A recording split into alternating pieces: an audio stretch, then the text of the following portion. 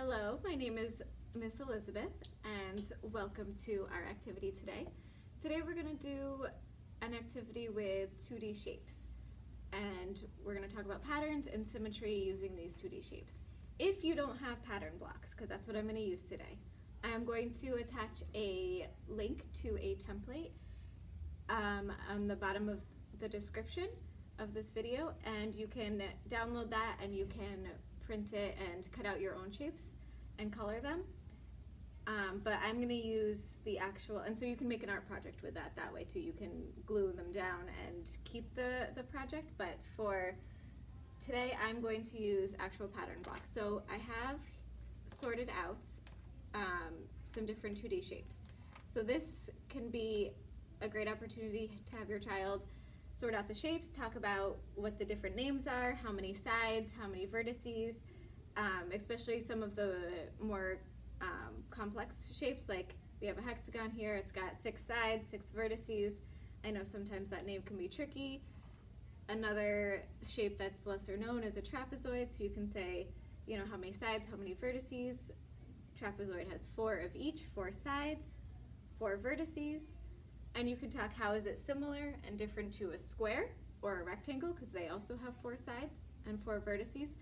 So you can look at the different shapes, ask the children to compare them, talk about different attributes that they have while you're sorting them out or while you're doing the activity.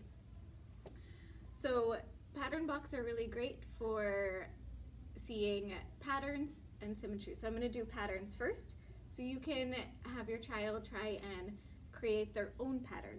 It can be basic as like an ABAB, so I could do like hexagon, square, and just repeat this pattern. That's a very simple pattern. Or if they're a little bit older, I'll have them do a little bit more of a difficult pattern. So you can have them do not just a straight line, you can have them repeat the pattern. So I can do the next row, but have them add on, and let's see, what can we put in the middle? You can have them, you know, find something that, like this, and then continue the pattern on the top and the bottom, so it's going to be different, but it's still a pattern. So you can have them do something a little bit more complex like that. Another thing that you can do for patterns and symmetry, so symmetry, for those who don't recall what it is when if you draw a line down the middle of something, it has the same image on either side.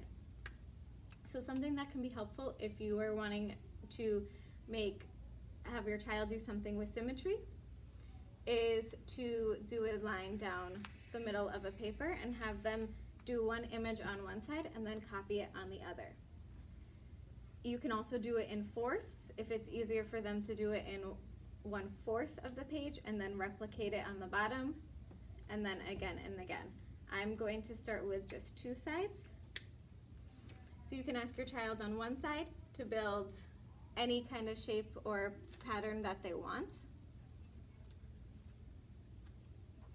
So have them do it just following the line. Let's see, what else can we do here?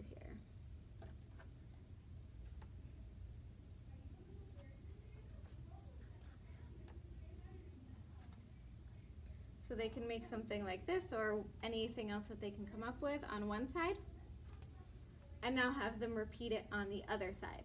This will help them understand that symmetry, what symmetry means. So we're going to do a mirror image. And the line down the middle helps them really see that if you cut it in half, it is exactly the same thing.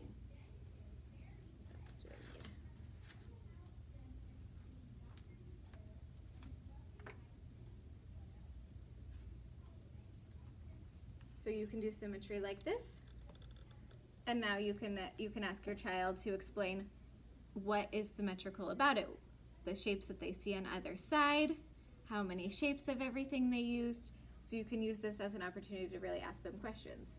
You can also have them do a picture.